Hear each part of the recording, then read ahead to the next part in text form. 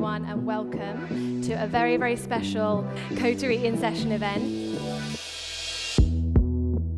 70s women and some of the most iconic 70s women still look really relevant today, like Brigitte Bardot and Stevie Nicks, and I think that kind of hair just looks amazing on women. So I wanted to show you a little bit about that, and also being my background at Nikki and learning to do all those amazing old school techniques. It's part of who I am.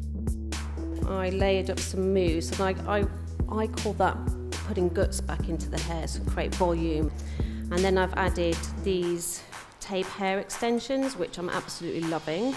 It's really simple, but it translates really beautifully from session to salon.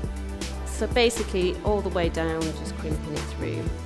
They're really amazing in the salon as well to just add volume and fill in those thin sides that most clients have. And they just literally stick on. It's like sandwiching the hair between the two pieces. They bring in pictures of these girls that we work on and they want it, you know, but they don't realise that they've been sat for 3 hours having their extensions, and so these are a great quick fix. So that's that, the last one in, and then we're just going to spray each section with hairspray and continue crimping. I did this look for an Italian Vogue shoot with Ellen von Onworth.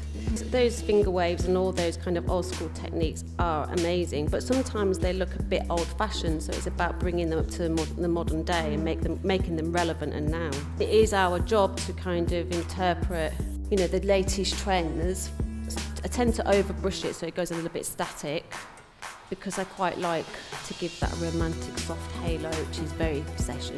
If I was doing like 70s hair on set, I'd always start with a tong set, and then I can change that into many directions, whether it be 50s, 60s, 70s, 40s.